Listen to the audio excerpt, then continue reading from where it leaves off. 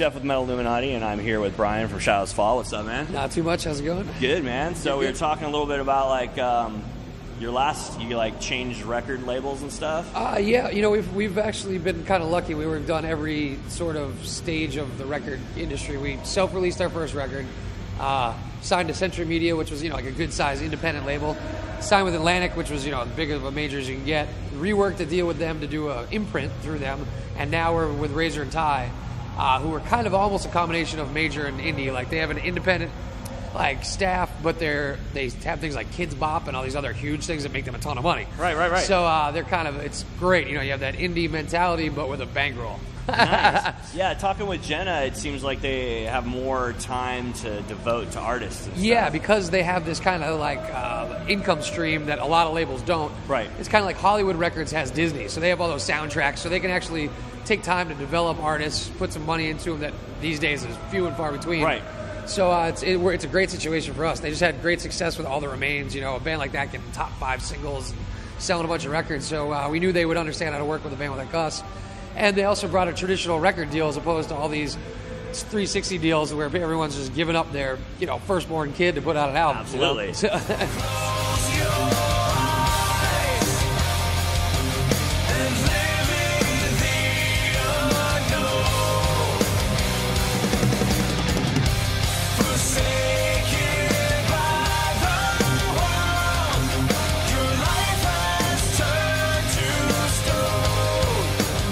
From that kind of experience, you've obviously gotten in, you've learned like the ropes and all that kind of stuff in order to, have they been able to give to you like alternative type things like you're talking about, like, you know, like say on video games and that yeah, kind of stuff? You know, that's between them and our publishers. That's usually the goal now, is because, you know, the traditional incomes of record sales are just hard to come by. Right. So you look for licensing, like placement in anything from, you know, like a little ESPN clip to a Sure. movie, any of that stuff.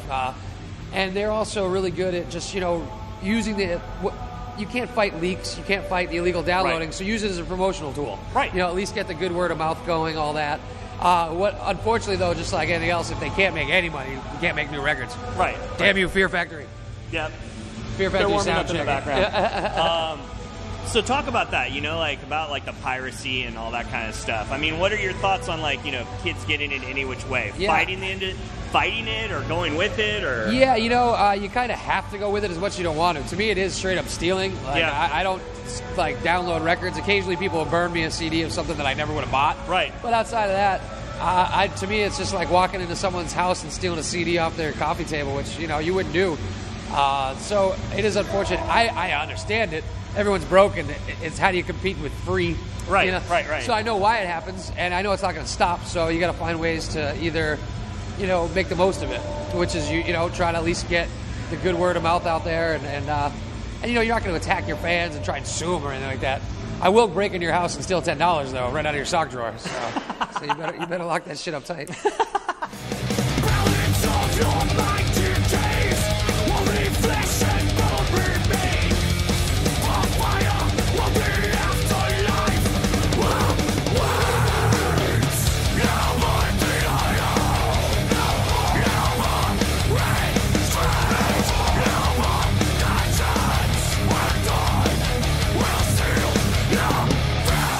Yeah, I'm the same way. I get it sometimes free or whatever, but I'm a different beast. You know, I'll like bring food on the road, bring like stuff. You know, like whatever, crash at my place, whatever. A lot of times people are like, "Oh, I downloaded to see if I liked it, and then I was gonna go buy it." It's like, no, you're not. Now you have it. Like, why would you go buy it? You know. So at least if it's crazy. I've seen more and more metal fans actually doing that though. Well, the thing is, you know, the artwork is all for metal bands. You take the packaging more seriously than like say pop music or whatever, where it's just, you know, a little photo. You know, you take the packaging seriously. You want to get the lyrics out there. I used to love reading the thanks list to see what bands people were into. You know, so but that's, you know, that's kind of the way I came up. We still also write our records as like albums. You know, we try and think of side A and side B, which you know is such a foreign concept now because everyone just hits shuffle. You know? But are you doing vinyl? We've done a vinyl release of every single album so far. We're do you do trying like a digital release with it? Usually, you know, and because it's mostly those small print. You know, you do like 1,000 maybe or something like that, and it's for the real diehards. Lately I've only been listening to vinyl. I just got a new record player. Yeah, and, me too. That's all I've been doing. So hopefully we get this new one out. It'll probably just be a small little side deal with someone just to just to get it out. Retribution, the last one, came out on 2 different colored vinyls and all that. So hopefully we can do that again with. But I think that's what it is now. It's like using things, you know, like with the music as being free in a sense, you know, because everybody's just downloading it. Yep. Using marketing type things in order to get people to purchase physical things. Totally, you know, like you want to have like, well, that's why vinyl's cool, because even if you are going to listen on your iPod, at least you can have this 12-inch full artwork, you know, gatefold, cool thing, you know. But yeah, even with the CDs themselves, you gotta have the bonus tracks, the DVD, the everything. You know, shit, we gotta show up at your house and like mop the floors, you know, like whatever it takes. So yeah, but vinyl is one of those things where, you know, even if they're not gonna spin it, they just want to have that, even to put on the wall. It looks awesome. You Absolutely. Know, so. And then what about like touring? How do you guys set up touring? You guys have it through a specific agency? Yeah, you know, we have a booking agency. We work with a company called TKO, and they usually see what's around, whether submitting us for opening spots or trying to route like a headlining tour and see what's out there. And, you know, touring has really always been the way metal bands survived and made money anyway. It's still that way, but it's actually getting tougher because not only are there way too many bands in the world, you have to kind of package up with other bands because, you know, kids are broke. Yeah. They can't afford to go to 1 million shows, and, like, if they go to, like, say, one, you know, Mayhem Fest, that's like a $200 day, you know, like, all in.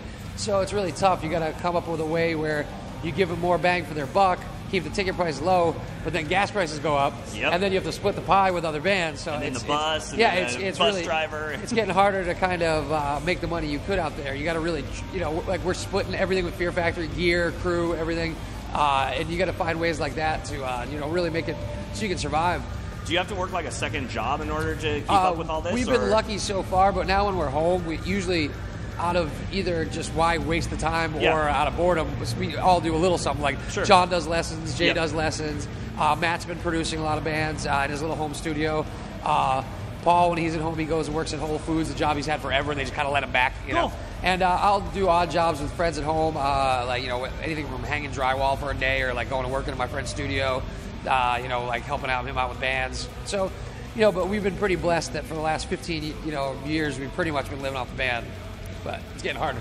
Totally. And anything like, you know, upcoming artists and stuff you'd like recommend besides like not getting into the metal industry because it's like broken? Know, but it's definitely, it's a bad time. Like I've been trying to help out some younger bands, and you try and paint the picture for them, and you want to be realistic, but you're like, I'm not trying to crush your dreams or anything, but you should just update your resume and just do something else. But you know, the real key now is because record deals are so different and difficult, really get out there and spread the word on your own. Open for any national act you can. Get out there and play as much as you can. And at this point, if you're really starting out, give any music away for free you can, because like even if you've got a shitty record deal, it's going to be leaked anyway. Yeah. So at this point, might as well go out there and stay on those social network things. Really spread the word. You got to build a grassroots now. Be careful of signing right away to a deal, because you may give away everything for a long time, and if your band blows up, entertainment lawyer. Yeah, exactly. And say it does blow up, and you sign some shitty 6-record deal, you're not going. You're stuck with that label for till the end of it, or unless they sell you off. Right. Where you don't get any of that. Right. So really, until you really need the full support of a record label or get a deal that is band friendly, that you know is safe. At this point, why not stay independent?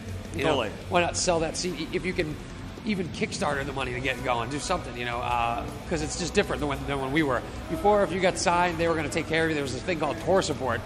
Word does not exist anymore. So it's definitely a different game for younger bands. Cool, man. Thank you so much. No worries. Metalluminati, motherfuckers. Good luck. Get a job.